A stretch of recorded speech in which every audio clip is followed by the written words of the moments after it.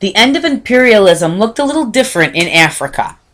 Throughout the 1920s, there was a movement of Pan-Africanism, meaning the unity of all Africans and people of African descent all over the world. And during this time, because of basically all the Africans working together, many started to fight for their freedom. The Gold Coast was a British colony. Kwame Nkrumah, inspired by Pan-Africanism, and Gandhi organized boycotts and strikes to battle the British. Eventually, he's going to win. In 1957, Ghana becomes independent, with him becoming its prime minister. He also creates the Organization of African Unity, or the OAU, to promote Pan-Africanism and end colonialism in Africa. In Kenya, Jomo Kenyatta used violence to gain Kenyan freedom from Britain and was jailed. He later was released and would become the Prime Minister of Kenya, and you can see that they named it after him, Kenyatta, Kenya. That's an easy way to remember the two. And the big thing with these leaders, guys, is you need to know they were nationalistic leaders from Africa. The Regents really doesn't get too much into them. You just have to know that they were pro-African, wanted to kick the European powers out of Africa and have Africa become independent of the Europeans. Algeria had a strong Muslim nationalistic movement going on. It was controlled by the French. Finally, in 1962, they got the French out, and it became a free nation.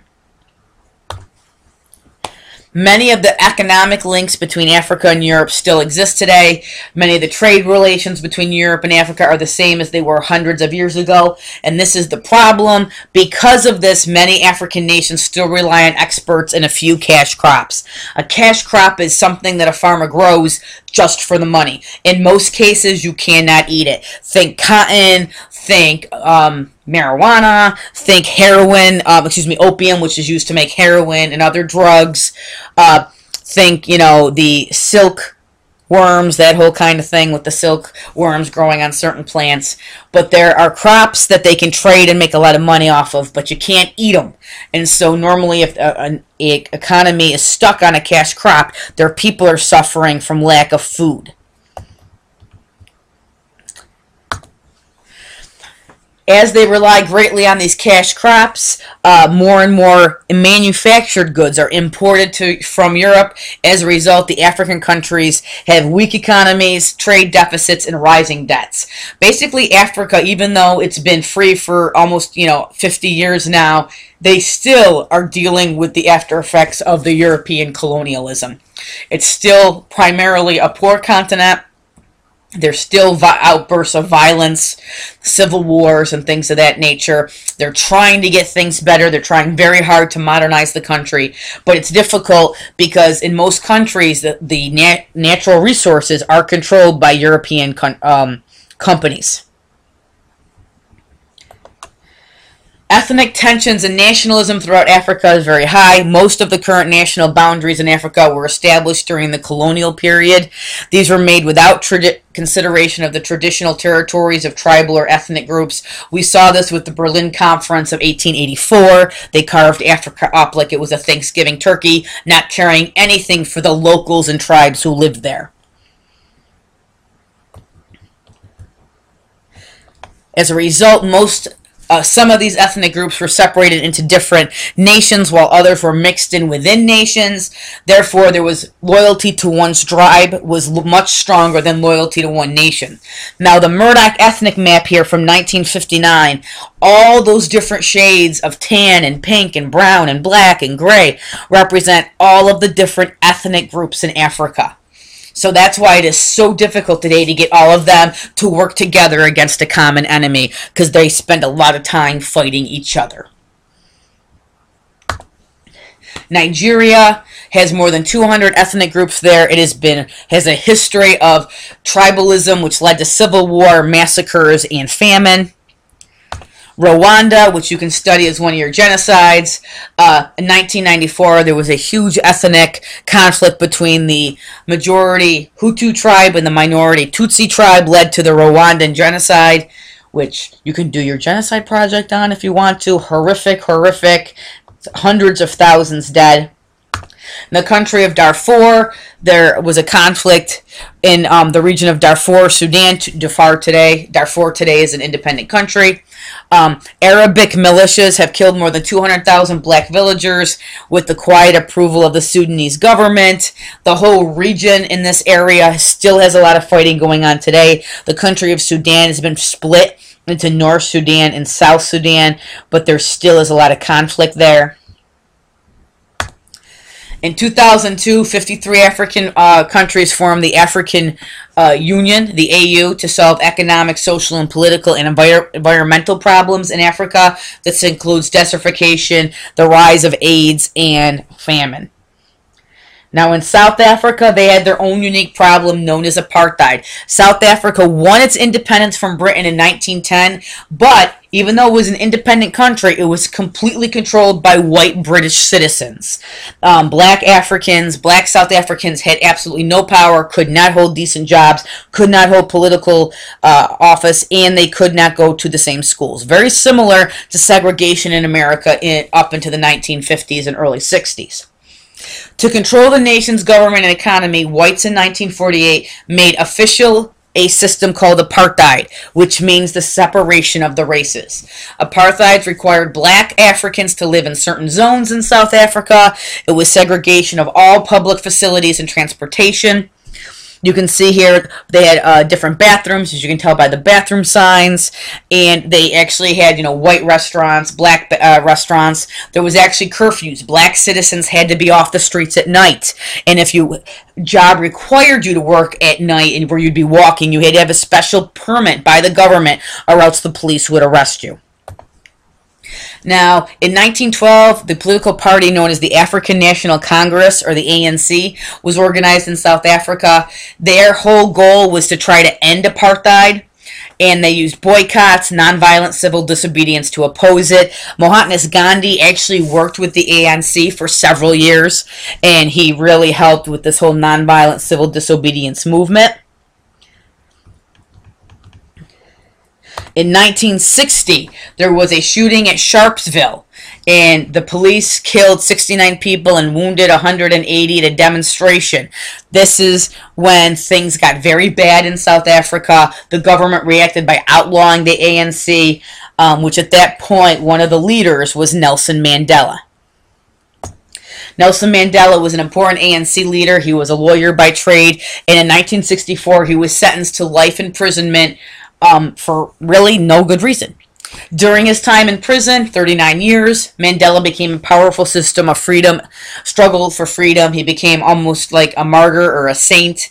He wrote letters while in prison. They did not let him out to sea when his son was killed. He was not allowed very limited visitations. He was not there to see his kids grow up, missed one of his kids' weddings. They wouldn't even let him out when his parents were killed. So it was a very tough struggle for Nelson Mandela. Another leader in South Africa during this time was Desmond Tutu. He was an Anglican bishop, a Christian bishop, and a civil rights leader. While Nelson Mandela was doing this through nonviolence and a lot of letter writing, Tutu kind of realized that if we get the idea of apartheid out there, where if the rest of the world knows what they're doing here to us, then other countries and businesses will stop giving money to South Africa. They will stop trading and investing in South Africa. And he was very good at this. When I was a kid, nobody really knew about apartheid until Desmond Tutu started getting on the news, really started being vocal about it. And one of the first places that a lot of young people realized about apartheid was in the 1980s was through MTV, because MTV had huge impact down there doing reporting, showing rock stars and very famous people saying don't go to South Africa, don't travel there, don't spend money on South African goods this way until they stop the segregation and the apartheid. Now, W.F. de Klerk became president of South Africa in 1989. He was a white South African. He realized that the Apartheid had to go. He realized the times were changing, so he immediately legalized the ANC, African National Congress. He repealed all the segregation and apartheid laws and released Mandela from prison in 1990. And there you can see the famous picture of him getting out of prison. His wife is standing next to him in the newspaper picture. So, but de Klerk, F.W. de Klerk was, and here's a picture of him right there holding hands with Mandela. In 1994, South Africa finally had an election in which all races could vote, all men and women, black, white, didn't matter, and Mandela ran for president and was unanimously elected. He became president of South Africa. So, and he remained president for several years, did a lot of good there, eventually would retire, still was very much a champion for human rights around the world, and he just died several years ago. And here is a cartoon showing the similarities between South Africa and Palestine with apartheid. We're going to get to Palestine and what their life is like because they have their own version of apartheid while under rule in their country.